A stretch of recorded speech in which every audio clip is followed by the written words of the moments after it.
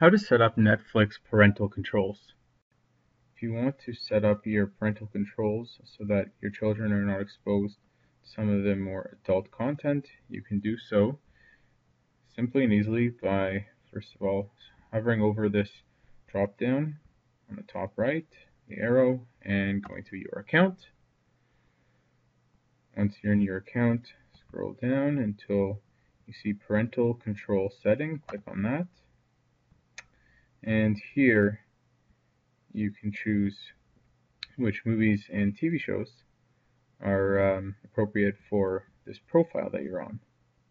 So, of course, if you just want to put it on little kids, do so, older kids, teens, or adults.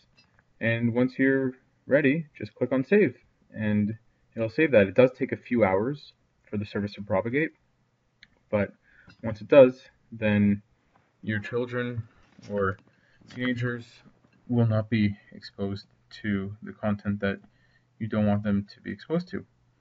That's it. That's how you set up and change parental controls on Netflix. If this helped you, please give it a like.